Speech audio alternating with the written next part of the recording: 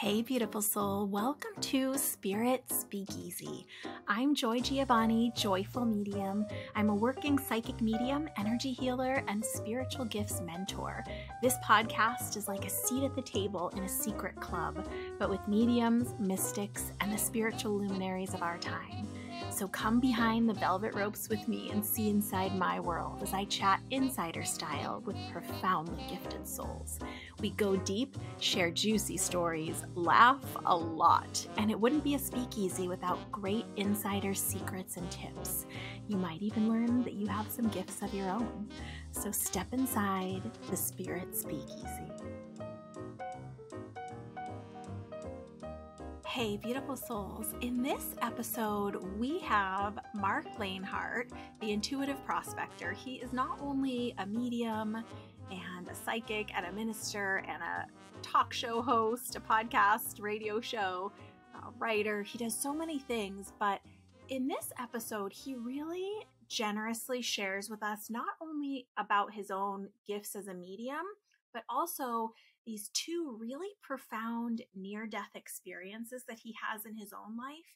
And one is actually the same year that both of his brothers pass away in completely unrelated occurrences, I guess is the best way to say it. He really goes deep with us and shares how profound this grief was for him, how he processed it, how he came to find meditation and his own spiritual gifts.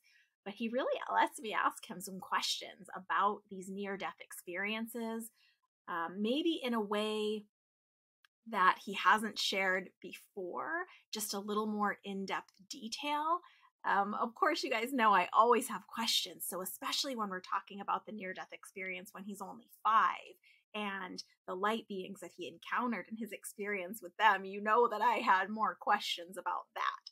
So we really get into it. And like I said, he's so generous with these personal traumas and tragedies and experiences and sharing with us so many gems of wisdom along the way about how to tune into our own gifts, how to best find that path, how to really let yourself have permission to be on a journey of personal evolution with these gifts, how they might show up, how they might not show up, and really what to do in between. So I know that you're going to love this conversation with Marc Lainhart, the Intuitive Prospector. Here it is. Hey, beautiful souls. I'm Joy Giovanni, and this is Spirit Speakeasy. I am so excited to have this guest with us today. His name is Marc Lainhart, and I'm going to read you his bio so we can dive into this conversation.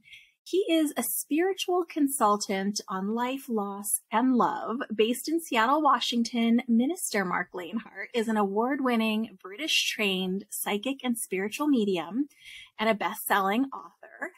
He is Best American Psychic 2020 Psychic of the Year. Marc's work as a radio show host, hiking guide, metaphysical teacher, inspirational thought leader, certified healthcare provider, and writer, striving to help inspire, guide, teach, transform others in connecting to spirit, to self, and to the wonderful world around us.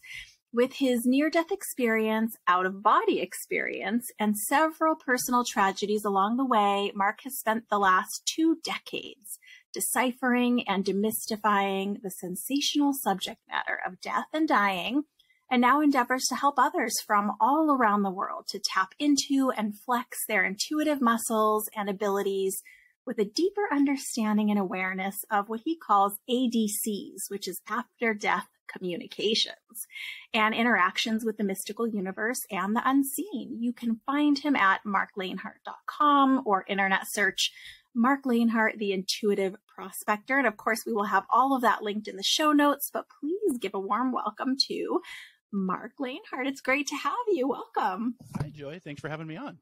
So excited to have you here. Now, you have given me free reign to really dive in and ask you some tough questions. So I just want to let everyone know that up front so we don't get a bunch of emails asking why I asked you so many hard questions.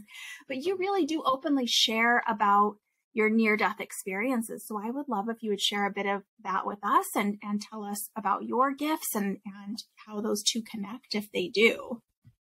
You bet. Well, thanks again for having me on. Congratulations on your show. Thanks. And yeah, I always like to say, let's go prospecting. And what I mean by that is a prospector, we go out and we're searching for what's right for us on our journey, whether it's spiritual or non-spiritual. And so years ago, before I even became the Intuitive Prospector, because I wasn't really going to do this work. I had no plan, no idea that I would even be going down this path. When I was 27, I had my second near-death experience. So I've actually had two near-death experience and an OBE, which is an out-of-body experience. So NDE is near-death experience. OBE is out-of-body experience. And some of your listeners have probably had one or both or either or. So years ago when I was 5, a very adventurous child, I'd fallen out of a tree and landed about 20 feet on my face and had gone into a coma. And I was in a coma for almost 3 days. It's really the only time I've ever been in the hospital, like stayed overnight in a hospital. And it was during that time that I walked with, at the time, what I called shadow people. And nothing nefarious, nothing scary. They were just two beings that were really tall and didn't have, they weren't male, they weren't female. And they walked me around. They were holding my hands and they were showing me things. Wow. And so when I came out of the coma, they had, I guess at some point there was some, they weren't sure if I was going to make it. And I was excited because I was talking about the shadow people. I was walking around, getting this whole tour. And so that was my first experience with the spiritual side, the paranormal, the other side, whatever your definition is, the afterlife, Summerland. And then it was years later I'm here in the Pacific Northwest, Seattle, Washington. We were on doing a river adventure on the Yakima River here. And not paying attention, young, 27, and we got into a log jam. So we had to actually push the raft away so the other people on that raft wouldn't get in the log jam. And if you've ever been on a river, that's the one thing you don't want to do is go into a log jam. Very dangerous. And so long story short, pushed the raft away. My wife and myself and my best friend at the time, Yancy, all went into the log jam. I pushed my wife to the side and I went in and so she could, be saved.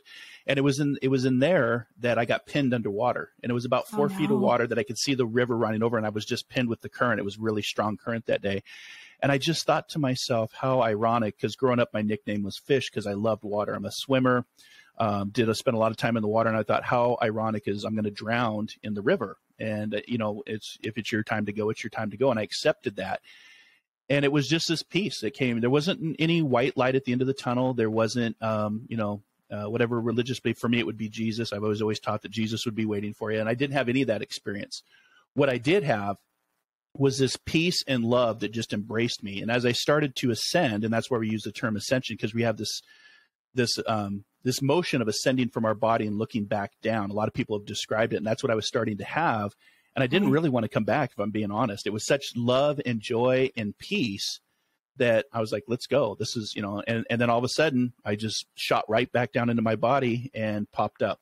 So, I've asked, through different counseling, through different experts, through different mentors, they all tell me the same thing. Well, Marc, you had more work to do here. So, that's my two near-death experiences. And it was, even brief, but just powerful. And it was life-changing to me. I have so many questions. Anyone who knows me is not surprised. So when we go back and look at your near-death experience when you were 5, how long were you in a coma at that time? From what I've been told, it was about 3 days. I don't remember. The last thing I remember, I was, not being, a smart 5-year-old. I was on this branch riding it like a horse, and the branch decided to break. And that's the last thing I remember. I have no memory of actually falling or even hitting. I don't remember the pain. I don't remember the injuries. But what I do remember is walking with those very tall beings that were, I don't know if shadow is the right word. When I say the word shadow, people then kind of get this like dark, mysterious. That's a connotation, I think, assigned by media. Yeah, and it wasn't. I would say light beings because they were holding my hands and they were being very, like tourists. I was a tourist and they were showing me around and it was just joy. I wasn't scared at all. So, and then I came out of the coma about 3 days later. Yeah. So when you were experiencing them, like you said, holding your hands and beside you and giving you the tour, do you have any recollection of anything you were experiencing in that place that you were, if it was, even was a place, I guess? Yeah, it's, I would describe it because I had to really go back through some counseling and hypnotherapy to try to, because when you're, the memory of a 5-year-old is not very detailed.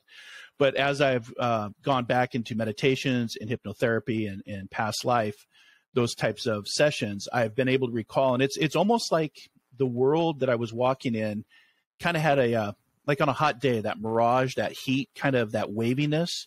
That's how I describe it. It was a real place like this, but it just had like this dreamy state, and everything was kind of like almost like you could see the colors of the rainbow, and you could see and you could feel the energy that was all around you. Is how I would best describe that. It's really hard to describe. Such a great description. Well, yeah, right? Yeah. We're describing these otherworldly things in our own finite human understanding. Right, so, right. Were there like trees and things of nature, or was it just this light? No, it was just like here. There was trees.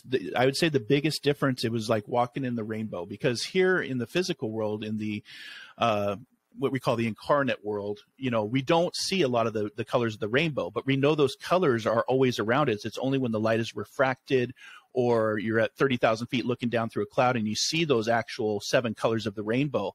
I would describe what I was seeing at that time, a world filled with those rainbow colors, just magnificent colors that we don't see here with the physical eye. And so I always remind people, just because you don't see a rainbow doesn't mean it's not there. It's there. It's just how it's refracted. That's a great way to say it. Yeah. And did you, in your retrospective work and your healing work that you did, in the many years following, did you get any clarity about who these light beings were? Were they guides? Were they angels? Do you not know? Obviously, they're benevolent. Yeah, there's been a couple. It's been the guides, the ascended masters that are looking over to kind of, guide me here on the physical plane, and then an angel. So those are the 2 feedbacks: ascended masters and angel. When I've gone into meditation or I've sat with like hypnotherapy, that is the information that's come back to me. I just remember they were really tall and they were very gentle and nice and loving. So, your That's ascended amazing. masters and angels can be all of that, I guess. Yeah, absolutely. I just was curious about the, in our human understanding, I think often we're trying to categorize these beings into like, okay, these are your guides. This is a religious figure or an ascended master. This is an angel. But I don't even know if it entirely works that way. I do think it's a lot of our human sorting to try to make more sense of it. Yeah, I think we try to put a label on trying to define, because that's the human ego, right? That's the curiosity of us as humans. And I would say, it's almost hard to explain, try to fit that into a label. It could be whatever we want it to be, or it could be what is needed at the time as a 5-year-old. So I wasn't scared. So, I think it can just be omni and present, as far as it could be the ascended masters, the angels, all in one, or a family member, a loved one that's already passed on ahead of me that was, thought, oh, Mark's crossing over. Let's go welcome him, after falling 20 feet on your face. Let's welcome him so he's not scared. And I wouldn't try to define what it is. I know that there's a presence of life after death, is a consciousness, an energy, a love that does survive after we go into a medical coma, or near-death experience, or death itself. I think you make a really great point for people to remember, no matter how versed they are in the world of mediumship, but we don't necessarily have to have a definition of, okay, this is your spirit guide, they do XYZ, they used to be XYZ. We don't need that to receive the love, the guidance, the compassion that we need, right? I love that. Right. And I think sometimes we block ourselves from receiving that when we try to define it or label it. When I'm working with my students or my clients, I remind them, our definition of heaven is up. And, I was raised in Catholicism, and I was always taught that if you're good enough, you would go up to heaven. And if you weren't good enough, or you were really bad, you go down to hell. And if you didn't meet either of those standards, then you stayed around here in purgatory. But they don't teach that anymore as purgatory. But I always remind people that there is no up or down metaphysically, because we live on a round planet going around a big ball of fire. So you can't go up or you can't go down. But when we have that leaving our body experience, like I did with my near-death experience, that ascension, we just think up is always this way. But if I go up, there is no heaven, because you can't go up. We're on a round planet in space. So yeah, you make such a good, there's so many things to think about in there, which I love. Before we leave this little experience, I'm just curious. You have me thinking about so many things, but did these beings, these guides, whoever they were, when it was time for you to transition back into your 5-year-old life, do you just remember them drifting away? Did they speak to you? Was there any, how did that transition happen back into, oh, hi, I'm here again and I'm at the hospital or wherever you were? Yeah, it was actually quite an adjustment because I kind of shot back. I kind of just woke right up. And then, of course, as soon as I woke up, I got sick and I was embarrassed about getting sick. I threw up over the side of the bed and everybody was at the standing at the foot of my bed looking at me. And I felt kind of angry, like, why is everybody staring at me? Because I didn't know that I'd been in a coma for 3 days.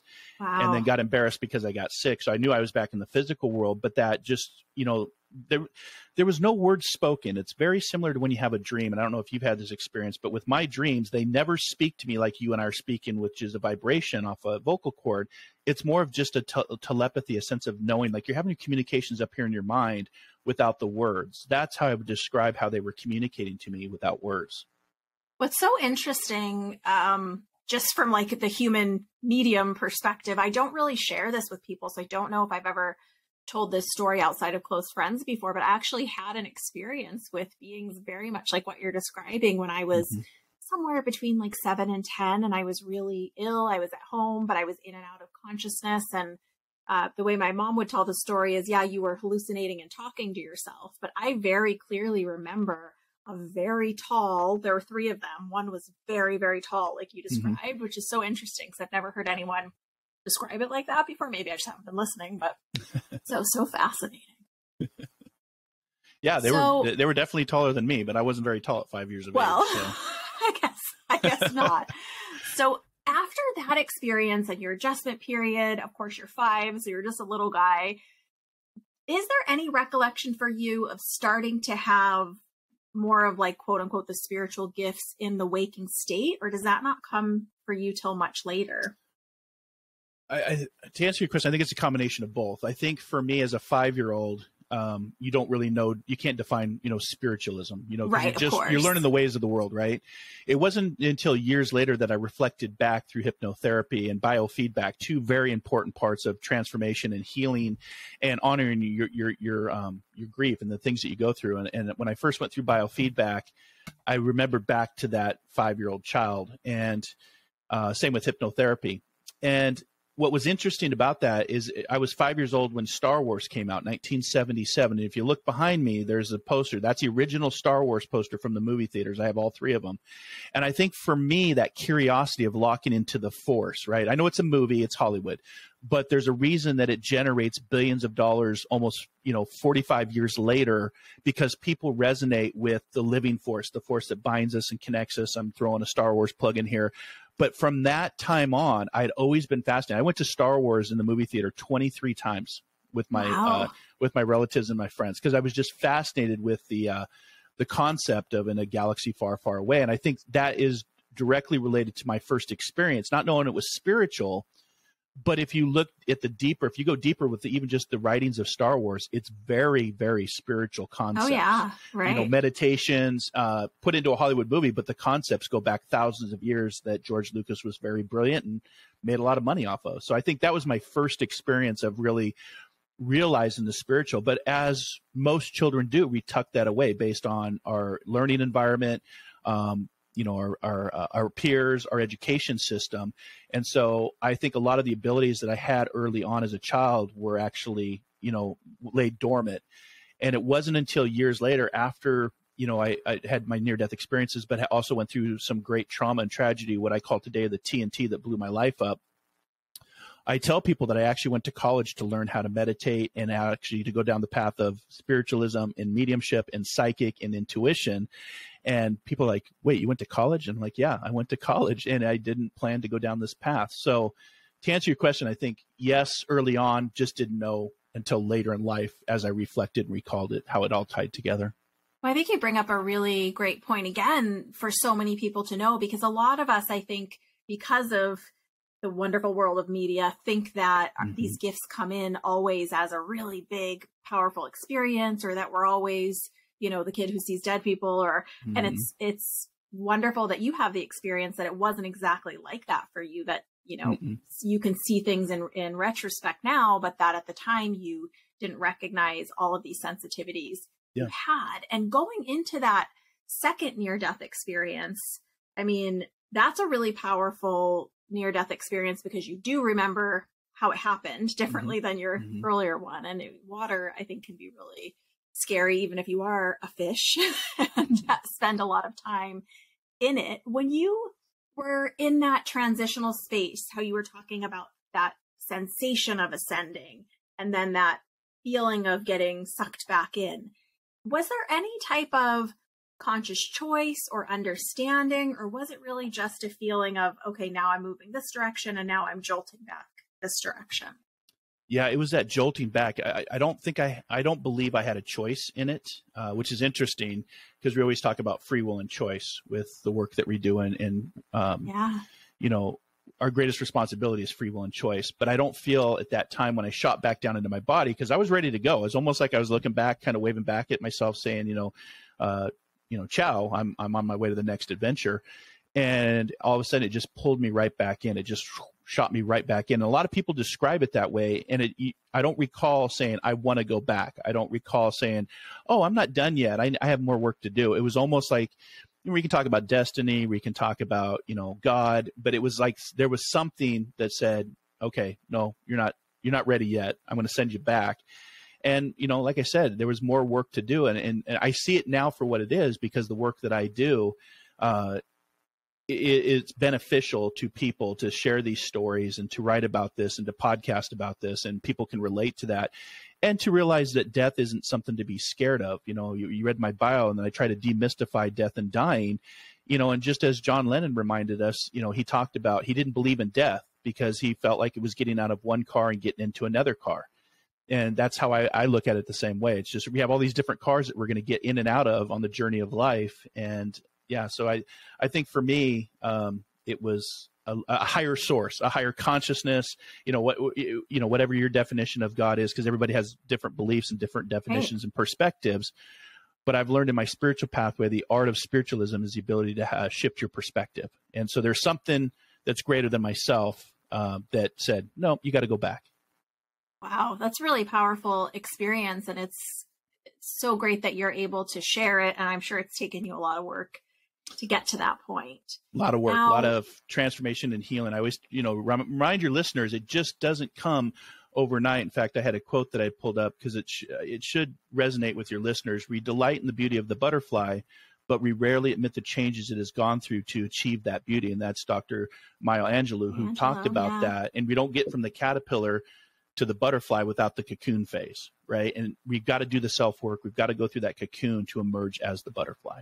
That's actually one of my favorite quotes. And even just to build on that, it's no one can help us, because it is in that squeezing ourselves out of the cocoon that, air is breathed into us essentially. And that new version of our life can start to emerge, I guess. Now you alluded a little bit to that TNT that blew up your life. And I'd love to talk a little bit about that, because I do feel like it's such a powerful part of your story, because none of us are exempt from the human experience, from the things that just happen, quote unquote, the things that maybe aren't destined or that aren't pre-planned, that just through no necessary cause, sometimes things just happen that we have to deal with in our lives. And I think that's a lot of what happened to you in that pivotal 27th year where this near-death experience happened.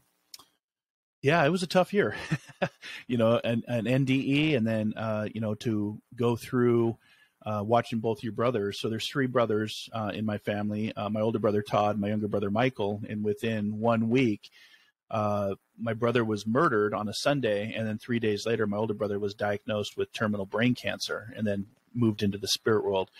And that's the TNT. Now, that's just my side of the house. My wife was losing her dad at the time to MS, multiple sclerosis, a horrible disease. All of it, cancer, multiple sclerosis, Lou Gehrig's, they're all horrible diseases to watch your family members go through.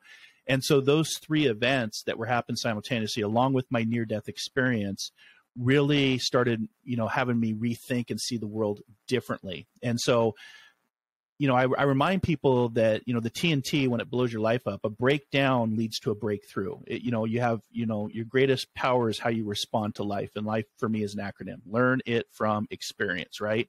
So I have a lot of experience when it comes to, grieving, when it comes to healing, when it comes to transformation, when it comes to psychic, when it comes to mediumship. And it's because I've gone through all of that stuff, and I can empathize at a greater depth than some people that haven't gone through, death and dying or grieving, and it's important to honor your grief. And, I'll ask this question to you and your listeners as my headset is falling off, as the sun is coming in. What is the difference between grieving and mourning? And the answer is, grief is something that's internal to you specifically. So when you've lost a loved one, your grief and how you grieve is going to be private, intimate to you. Mourning is how you express that grief. And so mourning can come in, when that night was happening, because I literally went from my brother's funeral. I literally loaded up Michael in the hearse to drive out to the valley to be told that my older brother was going to pass from brain cancer. Same night. I wish I could make that up, but I'm not. It's just horrible. And so I had a few conversations with God, and what I envisioned God to be, and it wasn't a very polite conversation. It was quite angry and so that's, your mourning can be different forms. It can be anger, it can be dance, it can be celebration, it can be, what I'm doing now is literally honoring my grief through the power of mourning, through my podcast, through my articles, through the clients that I help and I see here in Seattle in my studio or online. So I didn't realize it at the time. If you would have said 20 years later that, hey, Mark, you'd be doing this work, I would have just looked at you like, what are you even talking about? That doesn't even make, logical sense to me. So, it's important to honor your grief, and you do that through the power of mourning. And so I always remind, people to do the things that your loved ones love to do in life. Celebrate them, celebrate today, because, we forget about, yesterday is history, tomorrow's a mystery, today is the gift. That's why we call it the present, and to carpe diem. People forget that because they project out to a future that's not guaranteed. So, live for today, celebrate your loved ones by doing the things or eating the food or watching the movies that they loved. And that can help you feel closer to your loved ones until you see them again, because they're not gone. They just got in the car ahead of you, and they'll see you down the road. That's so true. And I love that distinction between grief and mourning, because truly, a version of mourning may be going on for the rest of your natural life with your situations, or, Right. anyone with their own situations. And it can change and shift and show up as different emotions in different times. And it's how we move through that, or choose not to, or, continue forward or don't. And with such a profound amount of loss in a 24-hour period for you, I can imagine that, laying to rest your first brother, I would imagine that you're in such a state of grief and right in the midst of that trauma, because it was a traumatic passing, to then hear news of your other brother. I would imagine that you're not even fully available to process all of it at once. Is that right for you? Yeah, that's very true. In fact, when I started to seek out some grieving counseling and start that journey of healing and transformation and that inner work, the dark work, if you will, I had an actual counselor tell me, when you have a family member that's been murdered, you're already pegged at 100% stressed out. Now, that's just the murder itself. That's not including all the detectives that were at the funeral. That's not including the media coverage. We actually had to release a statement as a family because of the murder, and the media was, so all of a sudden you're thrust into this spotlight of media and news people asking you questions, and you're still trying to process. And then you just do the domino effect of, well, I just buried my brother surrounded by detectives that were watching everybody in the funeral, because we didn't have a suspect at the time. Or suspects. It ended up being 5 people involved later down, a few months later. Wow. And then going out and having a surgeon sit down and say, well, we got the tumor out. It's called glioblastoma. It was on his left temple right here for my older brother. We got it out, but it had already spread microscopically, and he only has a few months to live. And, to process, you're like, wait, I'm still processing for my brother that I just loaded up. And now you're telling me now my older brother's going to die.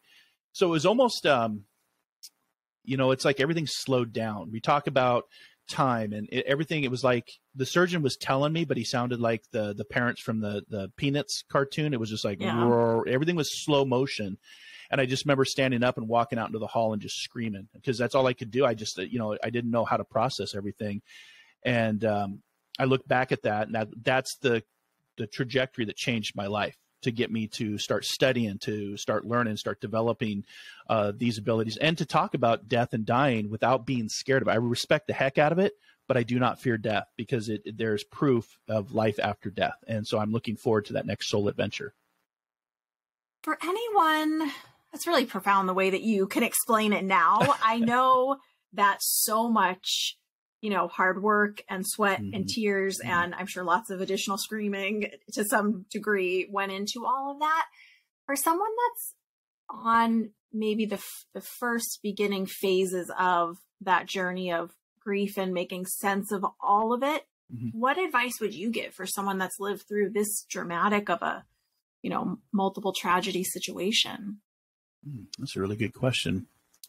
Be patient. Two of the foundations I teach on is trust and patience. And I would say, to embrace your authentic self, who you truly are. A lot of people, especially in today with social media and how people present themselves, I would say to your listeners, embrace who you truly are. And the only way to truly understand who you are, they always say, the journey is within. To go within, you're not going to receive the answers out here. You could get 100 different psychics telling you 100 different answers, but the work really begins with the journey of self. Or as I believe it was Lassu that talked about, the journey of 1,000 miles begins with a single step. But trust the process. Be patient with the process. This is 20 years of me talking about this, like in an hour show, but it's 20 years in the making with all the different experiences and education. And I would tell people, your listeners as well, it's okay. I use the acronym FAIL. First attempt in learning. Fail often, fail daily, because that's why you're here. It's nothing to be afraid of. And go out. And, my tagline is dare to dream, dare to explore, dare to live, and discover that diamond within, because we all have that diamond. The question is, are we willing to prospect to go within to find that diamond? Because if there's no pressure, there's no diamond. We know that diamonds are created under extreme pressures, right? And we know that diamonds live in darkness, and you can remain a lump of coal if you want, but if you want to really start prospecting and go within, eventually that diamond is going to emerge into the light and be shared with all of its value and all of its sparkle with those that seek you out. And that's a lot of my work today, including my podcast. So, well, and it's so beautiful that you have been able to really live through all of this, to step into your mediumship, step into your spiritual gifts, but just like anyone has the ability to come to this understanding that there is more than this, that really we do get to experience our loved ones again, that they still are around us and do know what's going on with us. They care about what's going on in our day-to-day lives. But I'm sure, as you were saying, 20 years of processing, I know you didn't get to it, especially with your brothers, right away. Would you share a little bit of how that journey went for you from, after all of this happens? How do you start moving forward? Like you said, it's small steps and failing greatly. What was your trajectory? What was your process? What did you try that, you feel like might help others? Yeah. So, I just share my experiences to help others, because you can't make somebody hear a reading, or you can't make somebody hear a message until they're ready, right? When the student is ready, the teacher appears. And so for me, after, we buried my brothers and my father-in-law, I really started to ask a lot of these deeper questions of, I live with survivor's guilt. That's a real thing. And, I tell people, I was the last of the brothers, and for years, both my brothers passed away in January. I would not look forward to January. And it wasn't until a few years ago that one of my mentors that we both know had suggested that I take the month of December off just to do nothing, no readings, no podcasts, nothing. And when I did that, I came in ready to embrace January, and also acknowledge, that there was survivor's guilt and PTSD. These are all mental health things that go with this work. But I'd say for your listeners, as I started to ask these questions, we have the internet, we have technology at our fingertips. I can't imagine what somebody would go through, let's say 60, 70, 100 years ago, because you'd have to go to the library and get a book, I guess, one of these books back here. But I really started to look at the different things because I come from a very logical, reasonable mindset, because my career was in fire service as a firefighter, EMT, U.S. Coast Guard. So I was in the role of emergency medicine and life saving. So I didn't really have a mindset to start switching from left analytical brain to this right brain of spiritualism. So I started off, the first place that I went to, I just got online and I just literally started looking and prospecting for all these different things. What is intuition? What is a psychic? What does the word psychic mean? What is mediumship? It was about that time that you remember the movie that came out, The Sixth Sense, with the little boy that would see. And I'm thinking, well, okay, I'm not seeing that. I'm not having that experience. But, start to explore and to prospect, and eventually that energy, that like attracts like, what you put out will start to come back to you. So now we're going to flip to metaphysics and energy, because your vibration, everything starts with a thought, thoughts become words, words become vibrations. And so when you ask, believe, receive, and perceive, you start this ripple effect that'll take you. It took me from the Berkeley Psychic Institute down in California to the Omega Institute in upstate New York, where I first met Janet Nohavik and John Holland. And Janet said, you need to go to this college in England, the Arthur Findlay College. And I'm thinking, what is going on? Why am I going to all these places? And then that eventually led me to, study for the last decade at the Arthur Findlay College and understand the depth of psychic healing mediumship. And going back, it was when I was finishing my graduate studies here at the University of Washington in sports medicine and human performance. Now, this is interesting. This is very key to all this. My professor was in a car accident, and so she was replaced from a professor that had come up from Stanford. And the course was visualizations, meditations, and manifestations for the professional athlete. Had nothing to do with spiritualism. But the professor had a background in spiritualism. He just couldn't say that because of the course curriculum at the university. So we did this whole quarter. I did this whole variations of different meditation, mind meditation, breath meditation, walking meditation, tension release meditation. And wouldn't you know it, that door that had remained dormant when I talked about when I was 5 years old, that door reopened. And all of a sudden, wow, I'm having conversations with both my brothers and my father-in-law. And now rationally and logically, I'm thinking, yeah, Mark, you've gone crazy. But crazy people can't diagnose themselves. You don't know that you've gone crazy, right?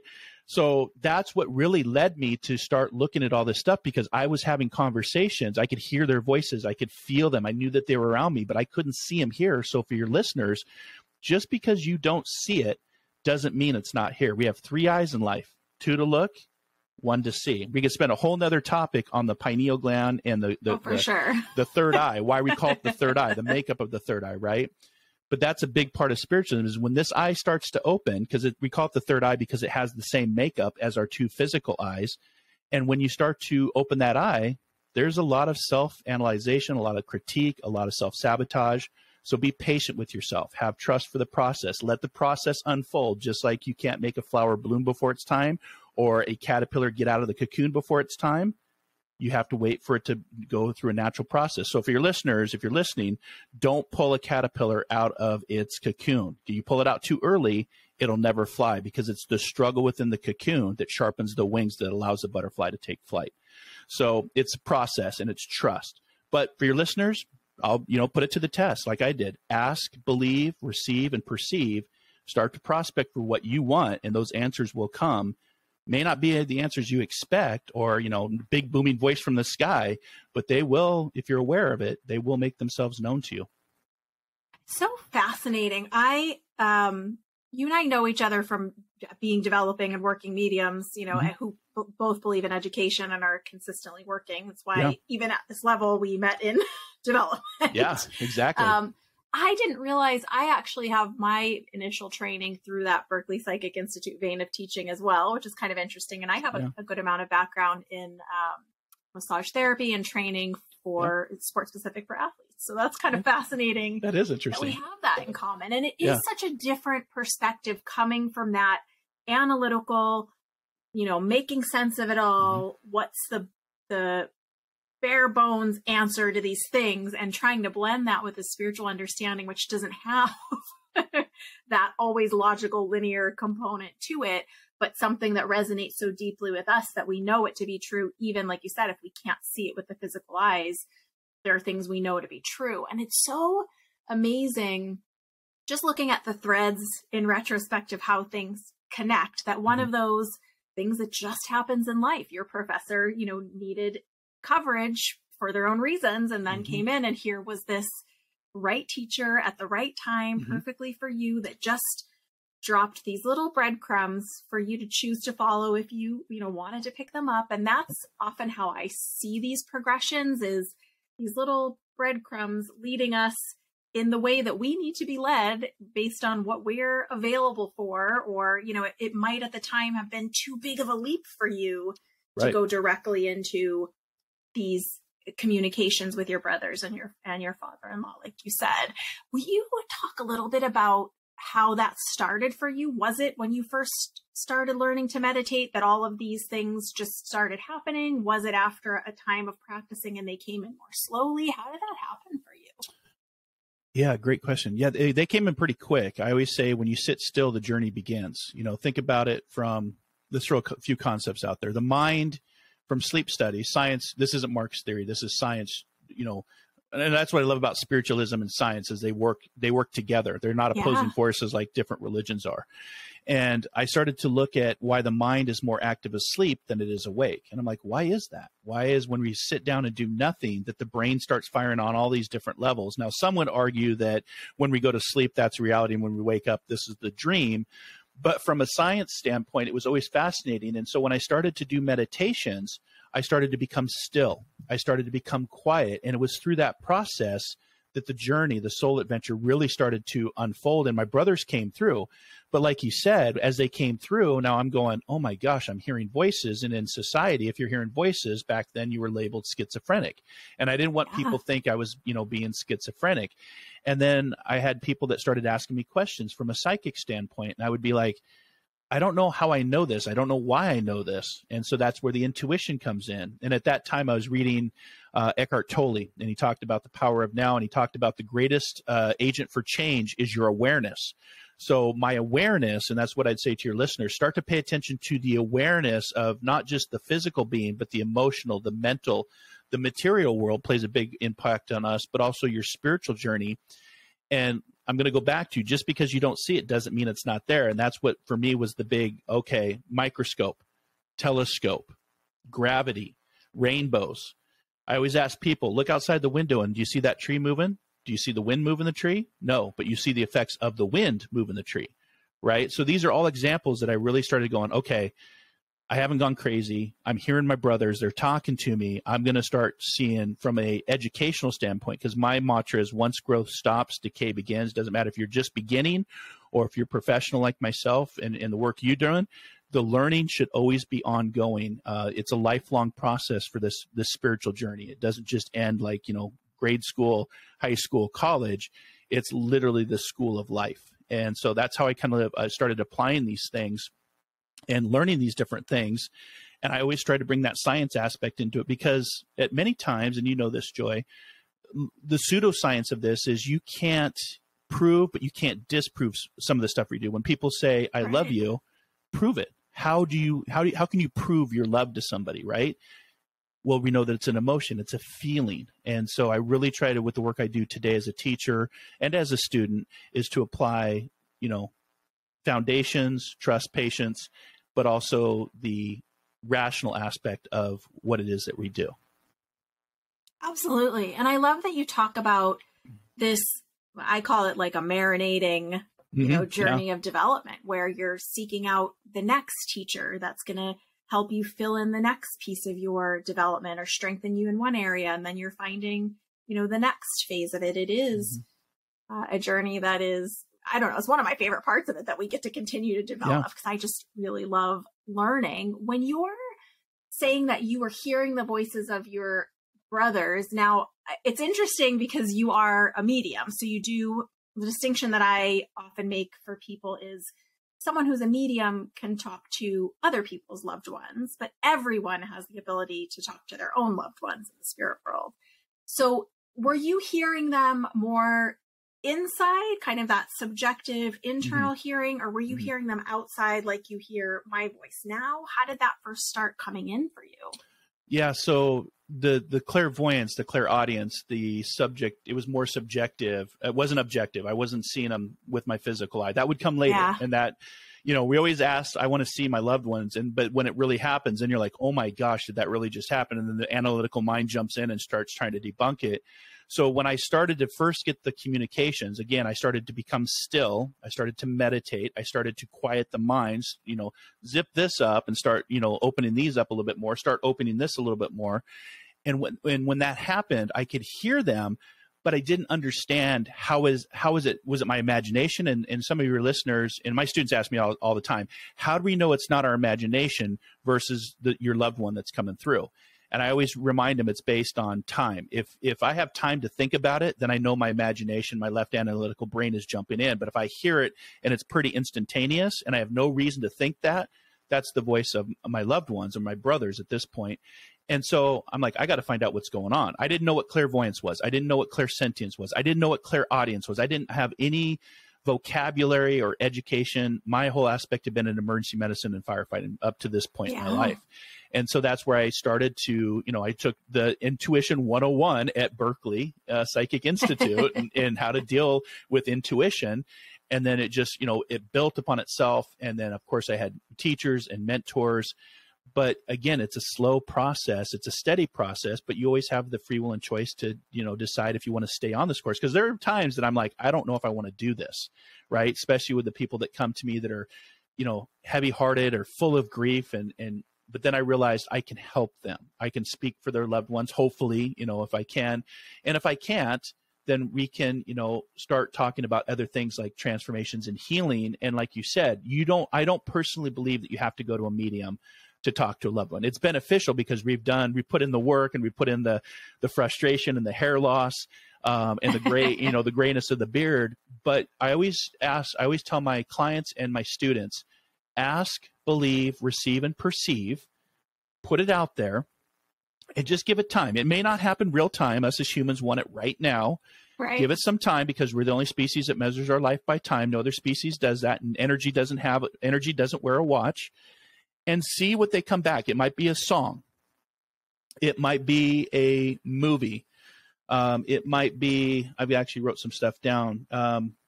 You know, I have a stack. You can't see it here, but on my desk, I have a stack of dimes, 3 stacks of dimes, because my dimes represent my brothers. When I find a dime, it triggers my mind to go, oh, hi, Michael. Hi, Todd. Now, logically, somebody dropped that. But I'll tell you, in some of the places that I found dimes, including I just came from Iceland. I was in Europe. I found an Icelandic, they're like Kronos. Maybe it was Norway. But I literally found a dime on the street, and it was a Euro dime, right? Or I'll be out on a hike, and I'll find a hike on a hiking trail. And it's not a quarter. It's not a penny. It's not a nickel. It's a dime. And prime example, I'll just share this story real quick if we have time. Yeah. Signs, symbols, synergy, and synchronistic events. Einstein was quoted as saying, synchronicities and coincidences are God's way of remaining anonymous, whatever God is or whoever God is for you. So I get all these synchronicities all the time. And I was just back in my hometown of Spokane. I was at a pub that my brother used to frequent. So much he used to frequent, he used to go read a book and get a pitcher of beer. After he died, they put a picture of him on the corner, and we call it Todd's Corner. So I went up there with my friends. We were going to a basketball game, and we were sitting there just eating, getting ready for the game. And my niece walks into the bar. My niece did not know. This is my brother's second oldest. She didn't know I was in town. She just walked into the bar because she was planning her week out, and she thought she'd have a drink with her dad at the table. And I walked over and I said, Hannah, do you come here often? And she looked at me and she's like, oh my God, Uncle Mark. And we hugged and we talked and hung out for about an hour and a half. And then I had to go to the game. And wouldn't you know it, Joy, going into the game, I go through security and I look down and guess what's on the ground? 1 dime. Now, logically, somebody dropped it, but I picked it up and I looked to the security lady and I go, look, I found a dime. And she's like, that's great, dude. Like, get through security, get to the game. But what it was for me was it was a confirmation to say, okay, that just whole thing aligned. Out of all the bars in Spokane, I run into my niece at that one bar with no planning, and then get a confirmation of a dime on the ground. So for your listeners, repeating numbers, dream visitations, flickering lights, body doubles. I've actually sat down on a bus with a young man that looked just like my brother Michael, so much that I was staring at him on the bus, and he finally said, "Can I help you with something? Why are you staring?" And I said, "I'm sorry, it's uncanny how much you look like my little brother." He's like, "Really?" Long story short, he came over and sat next to me on the bus, and we had this long conversation. It actually was amazing. So those are called body doubles. The coins from heaven, the dimes from heaven, that spirit sense, which is just, a connection to a loved one where, maybe you're driving and they pop into your head, or maybe you smell a fragrance, like your grandma's favorite perfume, or your granddad's pipe. There's all sorts of signs, symbols, synergy, and synchronistic events if you're aware of them. If you're not, then the magic doesn't happen. That's why I talk about the magic in the moment. And when you become present, take a pause, take a breath, quiet the chatter in the mind, and you ask, believe, receive, and perceive. You can get a message from your loved one, and you don't need a medium to do that, in my personal opinion. For sure. You don't know this, but I actually offer a free 3-day signs mini course on my website, joyfulmedium.com. And I teach how to get signs through numbers, how to get signs from the universe, and how to get specific signs, just like you're talking about, from your loved ones in the spirit world. And it really is. I love that you shared that story, because it never ceases to amaze me the unusual ways that these, symbols, yours is dimes, that can come across your path. I was just joking with someone yesterday. I do with someone that leaves me dimes too, oddly. And I never have coins. Who has coins anymore, really, anyway? Right. It's all plastic. I found a dime inside my dryer that I just, I don't know where in the world this could have possibly come from. So yeah, yes, of course, in the grand scheme of things, you're walking through a turnstile, someone at some point clearly dropped a dime there, but spirit is orchestrating you to be in that exact line. You didn't go in a different line. You went in that line. Right. Is orchestrating to get your attention, in some way for you to look down at that moment. You could have been looking up and not, there's so many elements that go into it for those signs to really be specific and significant from our loved ones. So I love that you shared that story. And if you go deeper with that, that is a form of communication, right? Because how do you talk to somebody that no longer has a vibration or a vocal cord? How do you communicate with somebody? And I ask people that all the time. They're like, well, I don't really know. Awareness, becoming present to you, paying attention to those signs, those symbols, those synergy. And what I mean by synergy is the same energy that's in your heart that makes your heart go. Without the energy in your heart, there's no heartbeat. With no heartbeat, there's no breath. So, when I was getting my certifications in emergency medicine, I'd always ask my teachers, my instructors, where does that energy come from? What is the energy that makes the heart beat, that makes it pulsate? Where does that come from? Because energy has to come from somewhere, right? Laws of physics state that energy doesn't just cease to exist. It always has to go from the light bulb to the source, and the source back to the light bulb. So I'd ask all my instructors, who were very educated, and they'd say, well, we really just don't know. It's kind of like when you take, when you go into surgery and they give you some of that feel-good stuff that knocks you out. We don't know how it works. We just know how much to give you, so you don't feel the pain. But we don't know where that energy comes from. So some people call it the divine spark, the divinity within. There's a lot of, I do a lot of different readings with religions around the world, from Judaism to Hinduism to Catholicism to Christianity. And a lot of references are made. Even, Jesus talked about the divinity within, and I believe they were talking about that energy that makes our heart go. So, that energy that makes the heart go is the same energy that when this heart stops has to go somewhere. Right. And so I remind people of that everything is energy. And when you become aware of a much bigger world and you take these glasses off, the rose-colored glasses, and this eye starts to open up, you'll start to see many things that you didn't expect, and those coincidences and synchronicities become quite frequent to where you just laugh, and you're now having a frequent communication with your loved ones, with your fur baby. Your fur babies will do this as well. I talk about people. Sometimes I have readings where people want to talk more to their animals than their loved ones in the real, in the etheric world. Well, they're souls with a personality and important parts of our families. And so I say, pay attention, because, the animals don't talk like we talk. They talk in a different way, but they'll express themselves, and they're still empathetic, and they may move the dog dish, or you may feel like their presence jumping up on the bed, and you're like, but there's nothing there, but I know that I felt them. So these are all forms of higher communications. And in fact, science would say that how you and I are communicating right now, Joy, through these outlets and this vibration is actually a very, how do I want to say this? A very non-intelligent way of communicating. We think we're intelligent as humans because we can communicate and read and write. But actually, as we progress and evolve, a lot of theories talk about, artificial intelligence, how we're starting to talk. Mm-hmm. Think about how our communications have changed over the time I've been on the planet. We've gone from the handheld phone that was mounted on the wall with a big long cord to I can have a little black box and talk to anybody around the world without any cords, so imagine with the next 50 years of technology, and we don't talk like this anymore. We talk like this. We talk through our thumbs, if you think about it. So we're evolving because you don't get from point A to point B. You don't go from the caterpillar to the butterfly without the cocoon phase. And this is one form of communication that it's going through a cocoon phase. So in the next 50 years, I personally believe there'll be technology that will allow us to communicate with our loved ones in some way or some form or some fashion, because people don't realize the phone wasn't created to talk with the living. The phone was created to talk with the dead. Well, say more about that. I know what you're talking about, but so if you go back to one person that's just fascinated me through history is Nikola Tesla. Nikola Tesla is known as the father of frequency. And if we go all the way back to 1865, which would be at the height of spiritualism as well. 1849 is when spiritualism, modern day spiritualism, communicating with the Fox sisters, a two-way communication is what I'm trying, an intelligent two-way communication. Mm-hmm. In 1865, Tesla talked about that there would be a little black box that you could talk to people through frequency, vibration, and energy with anybody around the world. And at that time, people called him a witch. They called him a warlock. And what is this? A little black box, 150 years later, that you can talk to people. So he was visionary, but he was also probably claircognizant, just knowing that this was going to, that psychic, future, if you will, but the future's never set, right? Because the best part about the future is it comes one day at a time. Abraham Lincoln reminds us of that. And as a psychic, we get all sorts of questions. When I'm going to die? What are the winning lottery numbers? Spirit world could care less about winning lottery numbers and money, right? So technology is going to be an interesting part of the spiritual journey for those that are just maybe starting their spiritual journey and listening to this show. Technology is going to play a big part of your abilities as well.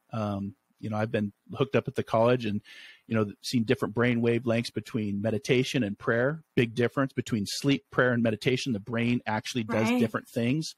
So it's quite interesting. I love what I do now, but 20 years ago, I would have been like, I don't even know any of this stuff. So it is really fascinating now that, with the advancements of technology, we're also able to measure, like you're saying, things like mediumship and meditation and our brainwaves when we're learning versus when we're speaking versus when we're communicating with the other side. So it really is also fascinating, if nothing else, at a very basic level. I feel like how you were saying, we can communicate over sound waves and radio waves. And I do feel like it does help in lending itself to understand how, well, if someone is part of that non-physical world, right, they don't have a physical body, they've crossed over, it then lends itself to make sense that, yes, they can more easily move their energy with sound waves to, make a TV make a noise that it doesn't normally make, or speak through a sound box, or make a light flicker, because light waves are less dense than our human form. And since they're less dense, now it makes sense that they can manipulate the energy in that way. I'm excited to see the future of these spirit boxes, quote unquote, these communication devices for the spirit world. So we'll see what happens. And we played around with some of the technology. Now I want to go back to, it's not just, let's just don't base it on the technology. Right. Remember, of course, you are the equipment. So a big part of this journey is how you develop. So for your listeners out there, how you develop your clairs, your clairvoyance, your clairsentience, which are usually the two first clairs, because we all would agree, science would agree, that we have our five physical senses: see it, taste it, touch it, hear it, and smell it. But once you start to awaken, once you start, that third eye starts to get the sleep rubbed out of its eye, and you're opening your third eye or you're awakening, we start to add the other sensories of clairvoyance and clairsentience and claircognizance and clairfactory and hearing, clair audio, clairgustance, which is taste. And when you start to develop those abilities, remember that, I remember John Holland told me way back when I first started, you are the equipment.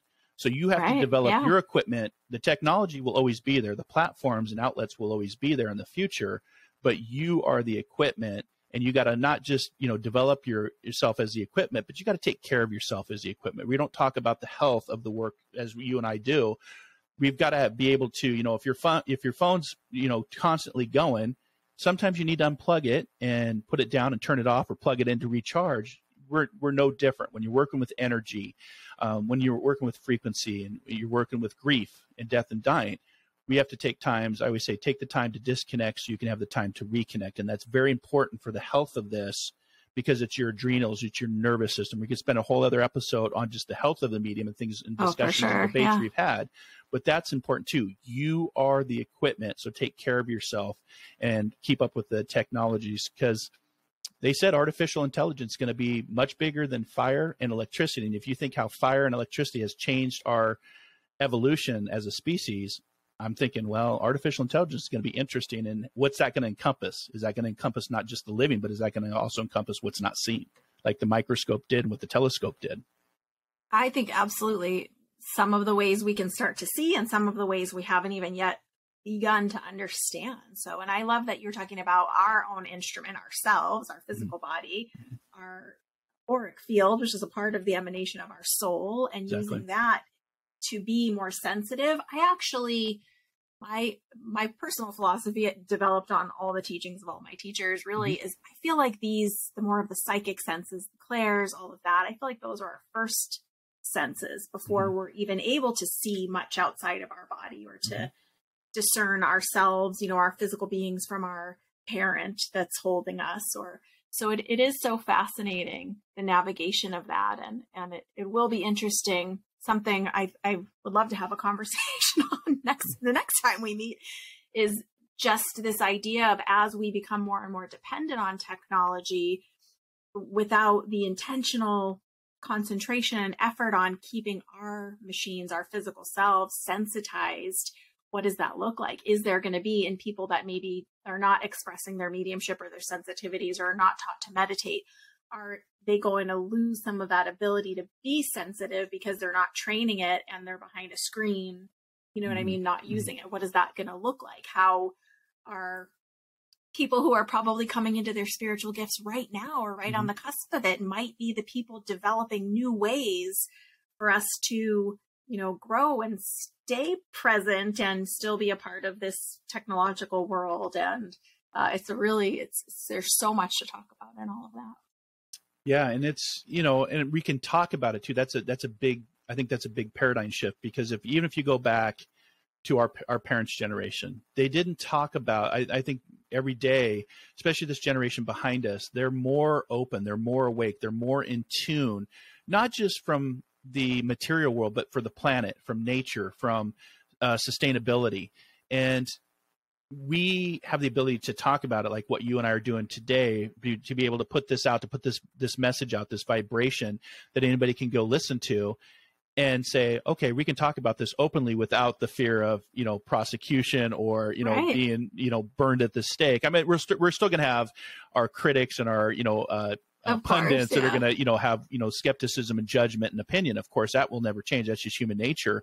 But we have the ability to teach on it, to speak openly about it without the fear of, some sort of, retribution of somebody coming at us to take our lifestyle away. Right. So I think that's important too, because that's just changed within the last 50 years that I've been on the planet.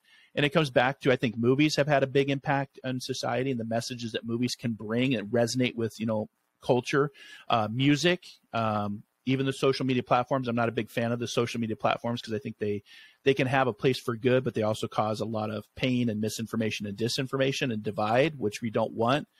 But one of my psychic predictions has been the Roaring 20s will be the great coming together. I don't know what that looks like. I don't know if it's a natural event, if it's little green men from outer space that gets the world to think differently. But we have this concept of this great coming together, and it's going to be incorporated with technology and working through our technology as a species. And because the technology is not stopping. The technology is Right. actually getting progressively more advanced as we're sitting here today.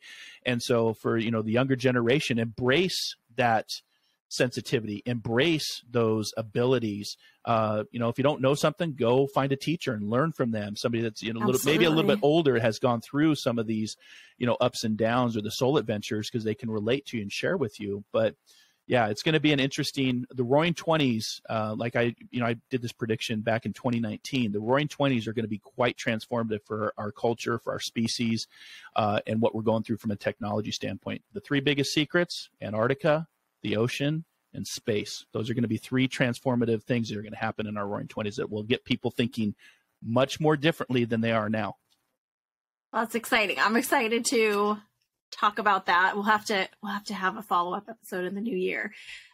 For anyone who is wanting to learn more about you, I know that they can check out marclainhart.com or search Marc Lainhart, the Intuitive Prospector. And you also have a radio show where you talk about all of these topics. Where can they find that? Yes, I always tell people the best way to find me, to do a little of your own prospecting, is just type in the Intuitive Prospector or my name, Marc Lainhart. I promise you I will pop up somewhere, somehow. The podcast is called Inspired Living, and we're now a top-rated podcast, top 100 inspirational podcasts to follow and listen to in 2023.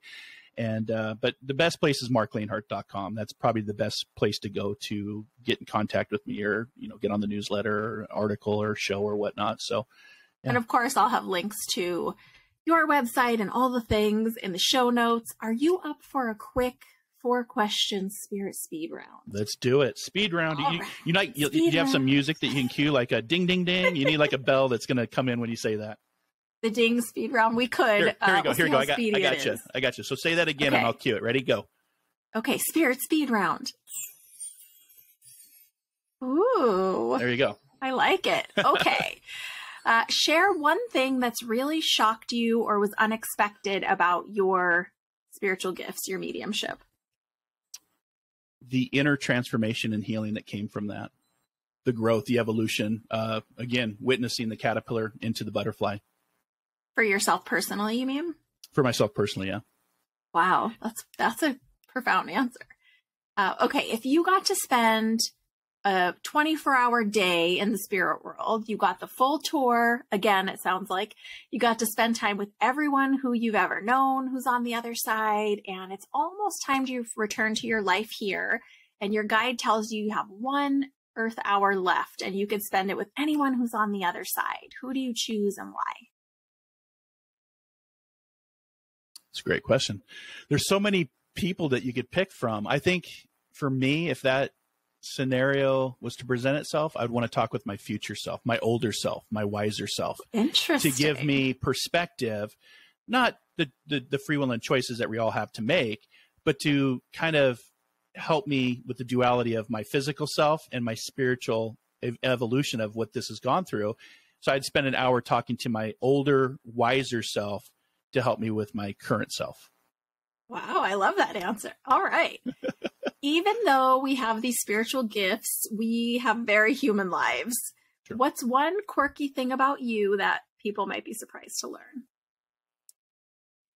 Oh my God, there's like a whole list. I've got lots of quirks. I know. I'm actually quite a big geek. If the Star Wars and little green Yoda, Grogu didn't give that away, I'm a geek at heart. I'm a child at heart. I love to go to Disney World. If you want to see a grown man acting like a child, I'm a prime example. I'm pretty quirky that way. I love to just carpe diem and live. I love it. That's great.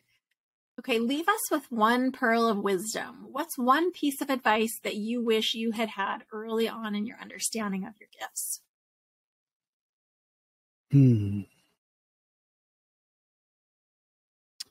I'm actually going to go back to a quote, actually, for that, and it's from Deepak Chopra, and he talked about how everyday life surrounds us in a swirling chaos, and it's easy to fall into the grip of our ego's fears and confusion.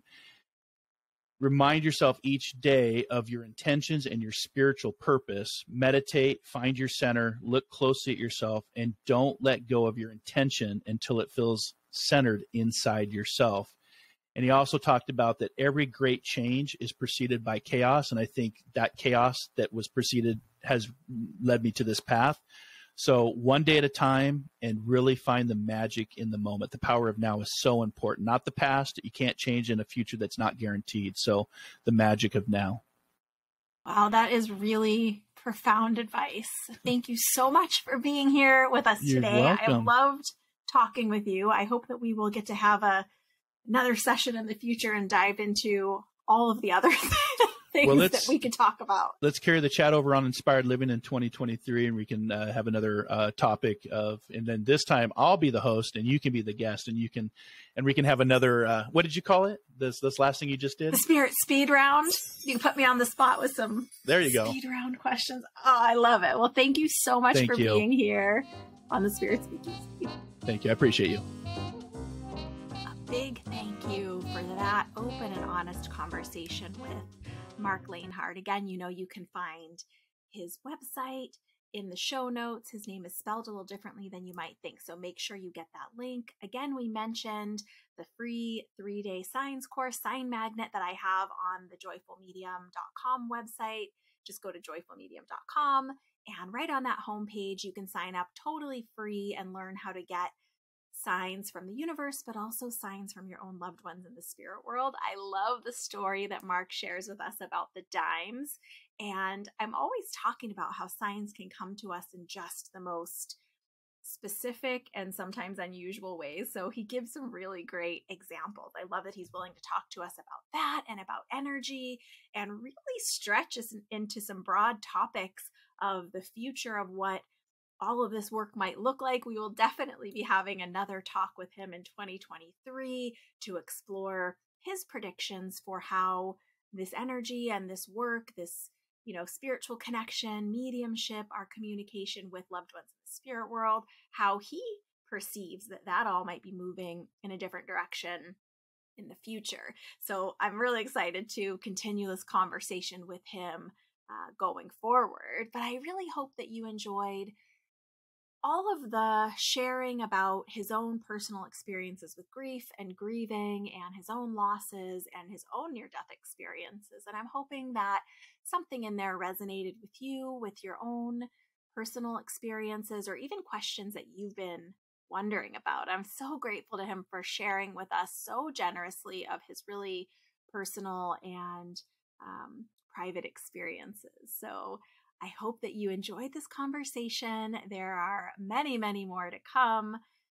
Thanks for being with me today inside the Spirit Speakeasy. Big hugs. Bye for now. And oh yeah, don't forget, if you are enjoying this podcast, please be sure to to give us 5 stars, to share, and to subscribe so we can keep spending this time together inside the Spirit Speakeasy.